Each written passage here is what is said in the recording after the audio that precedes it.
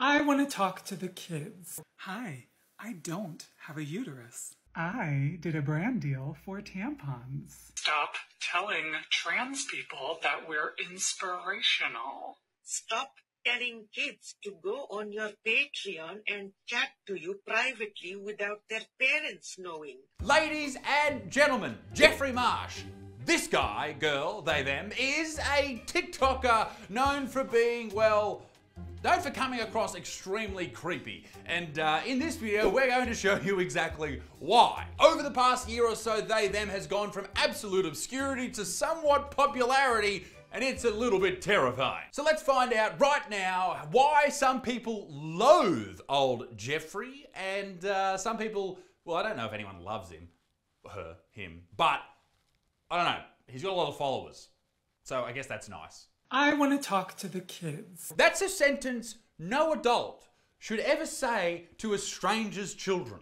Ever. Parents watch the video and then hand the phone over to the young kids. I guess that's nice, making sure there's nothing weird in it. I get asked a lot, are you a boy or a girl? You have a beard, you're a boy, shut up. And I love that question. Don't get me wrong, you can be a girl. Like, if you want people to be nice to you and call you a girl, go for it. But at least fucking trim this, bruz. Just give it a bit of a trim. Shit. If I started saying that, am I to be respected and called a girl? If I start saying, I'm actually a woman.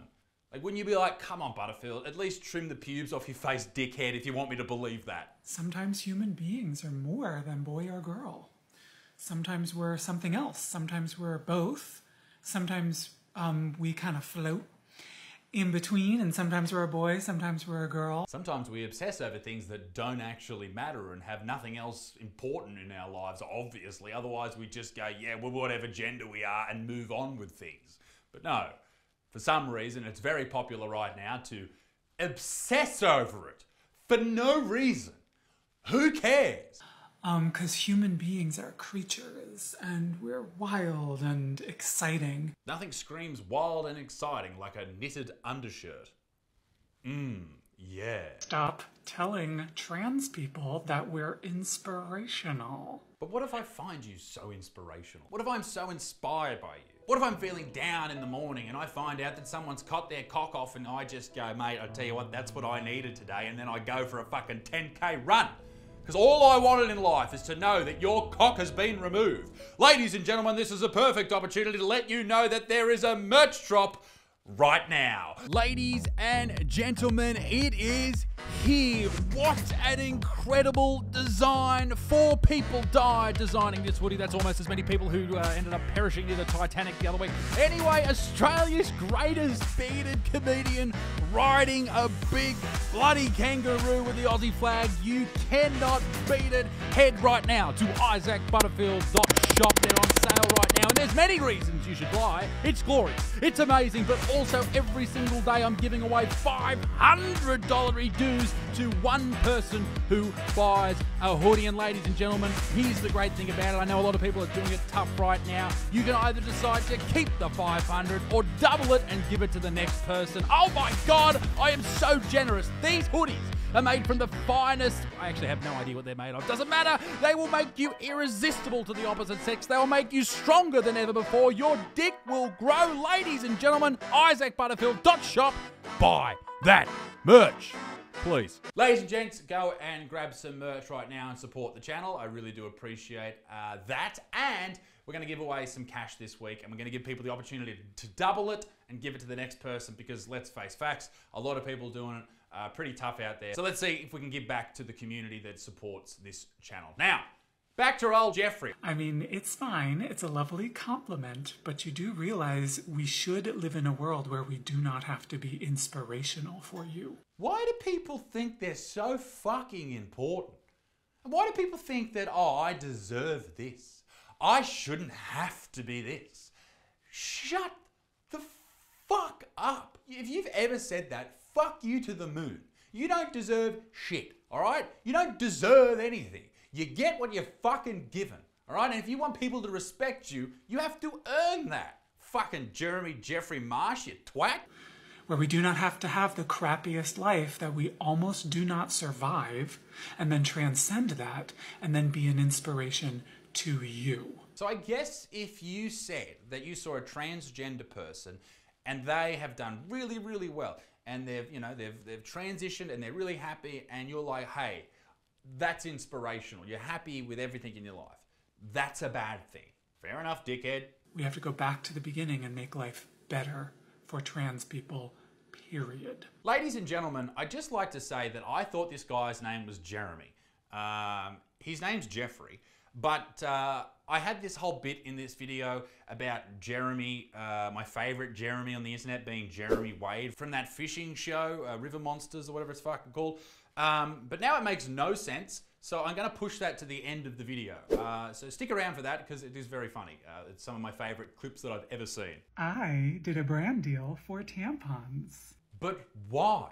Who the fuck thought that was a good idea? What are these people in these marketing departments for these companies actually thinking? They're sitting down at tables around the world and they're having conversations like, there's this transgender TikToker who's definitely a dude, and we'll call him a girl because we're nice people, but we should get her to, promote our product that women born with vaginas put inside them to stop period blood that biological women have, and probably some trans people from some, blood pill that you stick up your ass or whatever happens. I don't fucking know.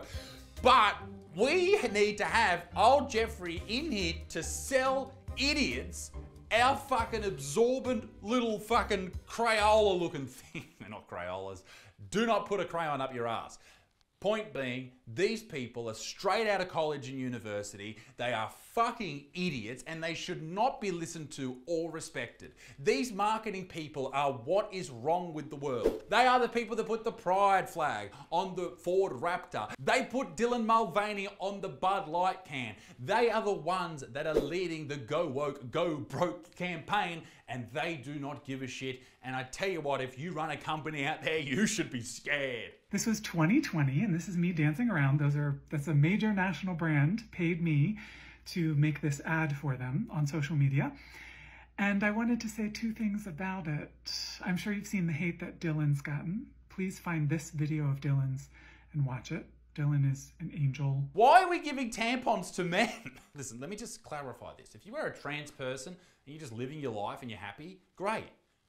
But this pretend shit, this acting shit, like, oh no, I need tampons. No! No! Biological sex is fake. Yes, we all know that gender roles are fake. But they're not, are they? There's a reason that more men work in the mining industry than women do. And more women work in the nursing industry than men do. Because we, as two different genders, choose different roles because they suit our genders better.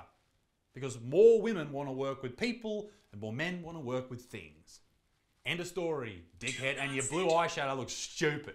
But do not say to a trans person, biologically male, born female, male-bodied. No, no, no, no, no.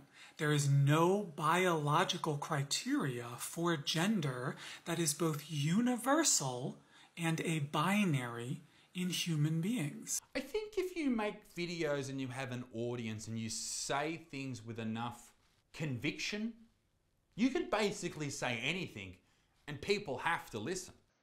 Hi, I don't have a uterus. Because you're a man. I'm non-binary. I'm not calling you non-binary, all right? Fucking pick one. But I'll call you a woman, but you obviously don't have a uterus. I'm non-binary, and I wanted to say something about trans-inclusive language and abortion. Oh. Thank you. What I see people doing is using the word women when they mean women, and using the word people who need abortion services when they mean people who need abortion services. But what? Hello, this is me in Rolling Stone.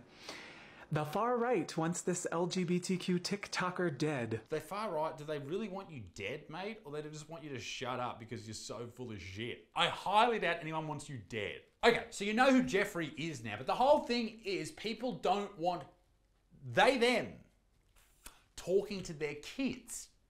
Hey kids! Can you not, mate? Feelings can feel really big. They can. Hi kids! It's possible to be like me and be happy. What, dressed as my auntie as a grown man? I don't know if that does make anyone happy, mate. Hi, kids. So parents, watch the video and then go back and watch with your kids. I will give him props for telling parents to watch the video first. It makes it less creepy, but still. Can you not address children on fucking TikTok, mate? You're a grown fucking human.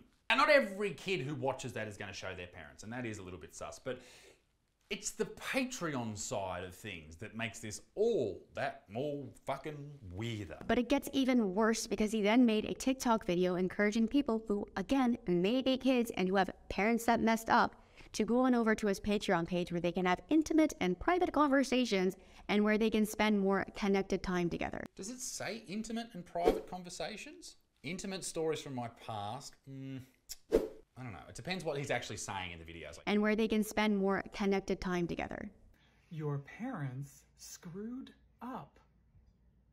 It's okay to say so.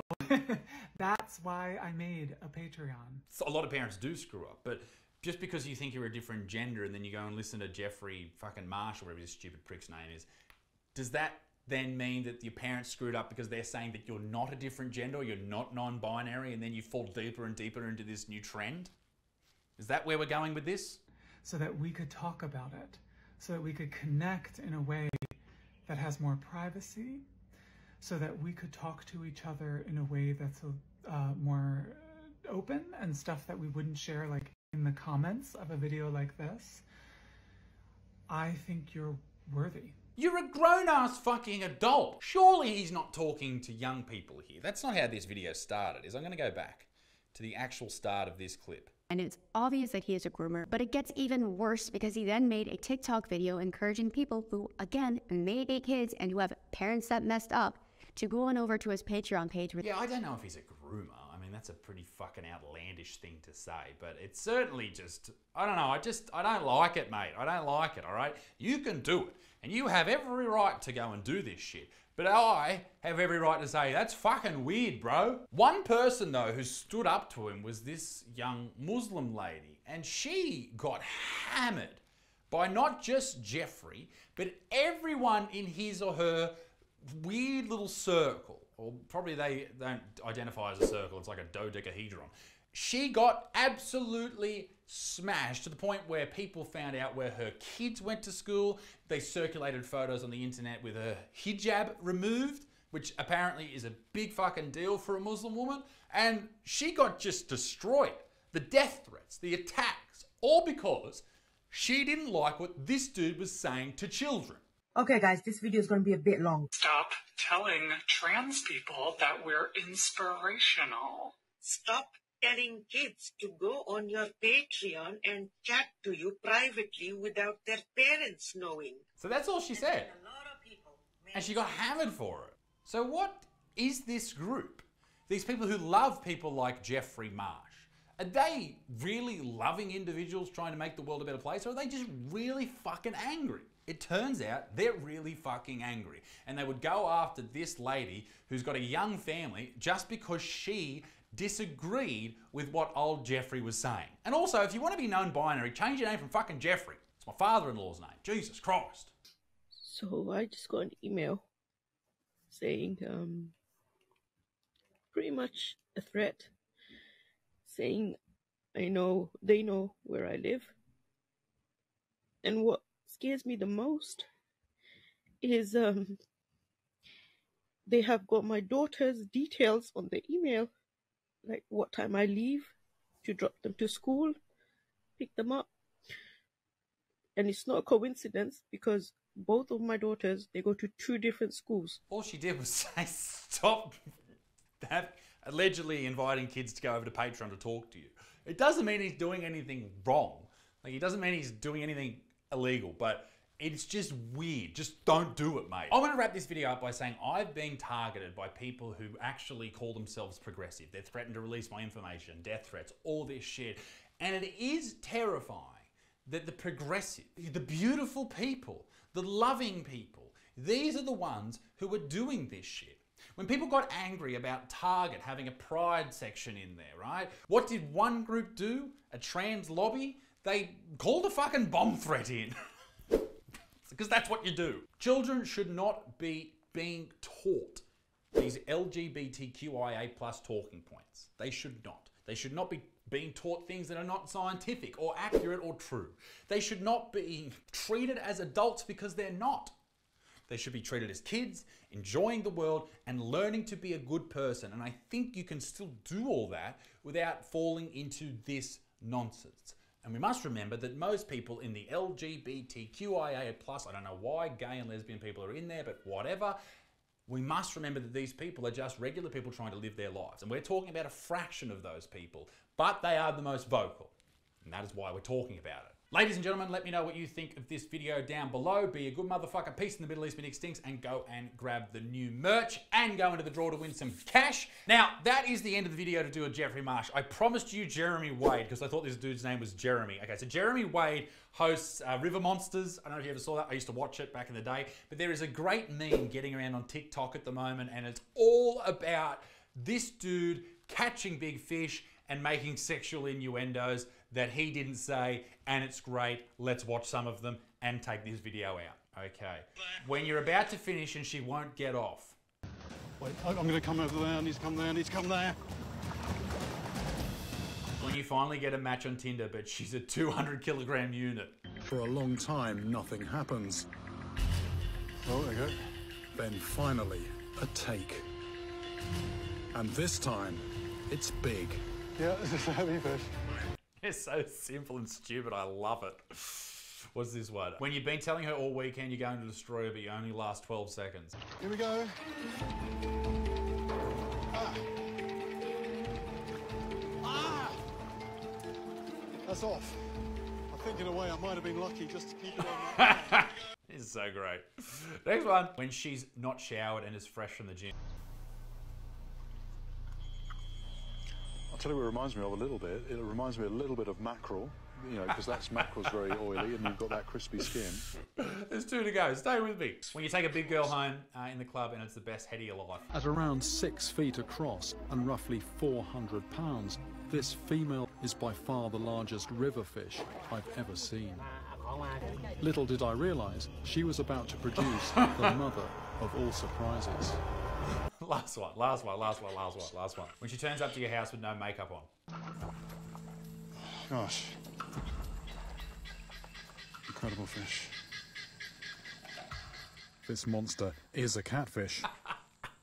Ladies and gentlemen, be a good motherfucker. Peace and beliefs. Get the merch. I'll see you later. 2 level bye.